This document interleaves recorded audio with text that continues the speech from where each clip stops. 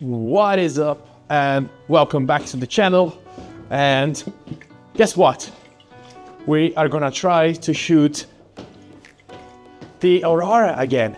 There's a massive warning for the Aurora going on tonight, but there's also a massive warning for low clouds in the horizon. The last time that there was a possibility for the Aurora and I didn't leave the house, I was miserable for the entire night. So I figured that this time we are gonna try. I'm gonna go anyway. And worst case scenario, I won't have to edit this video, because if you're seeing this, it means that this time we actually managed to shoot the Aurora, the Northern Lights. Jesus Christ. Someone is on a rush.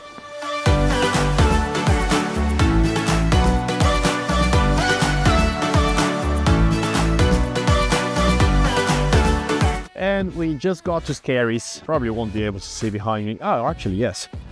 Well, so the moon is there, which is not great, because the north is there as well.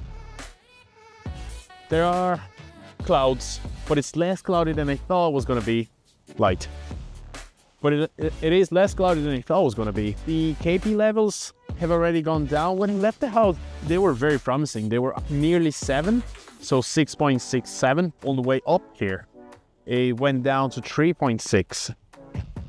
So that's kind of a bummer. What's most concerning me really is the fact that the moon is just there, where it literally is where the lights should be showing up.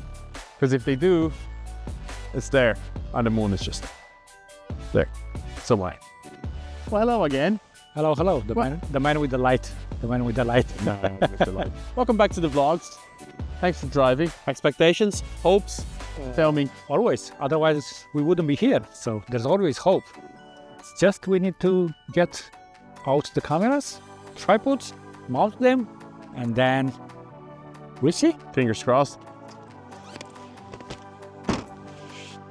Not taking the whole back. Just 1635 and R6 and the tripod that's on the front, and that's it. Let me get you out of here before someone runs you over.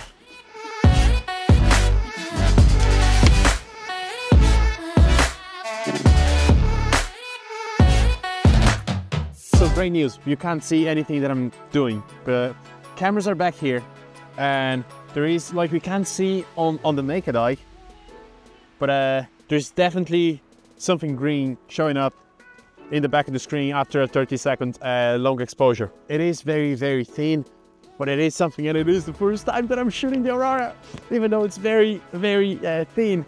It is something. Yes. Let's go take more photos. It's best to be. Of course I'm dancing. It's the first time I shoot this thing.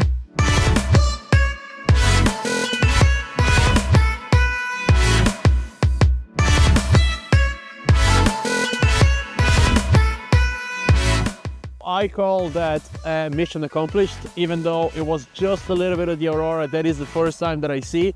And as you can see, I am so pumped. I'm not even wearing the gloves that I brought with me. I am so excited that we actually got some shots of the Aurora, and we got to meet some really cool people that are taking photos there in the background. So, you know, I call that a win. It is the first time, so it is a big victory for me.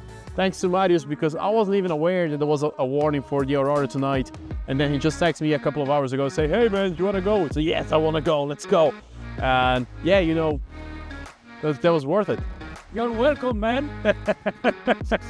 Enough. The light technician. So yeah, thank you very much for following this small vlog. I hope you have enjoyed. Make sure you like this video, comment below as well your thoughts. Make sure you subscribe to the channel, that's really important. Ring the bell as well so you get notifications from when I post.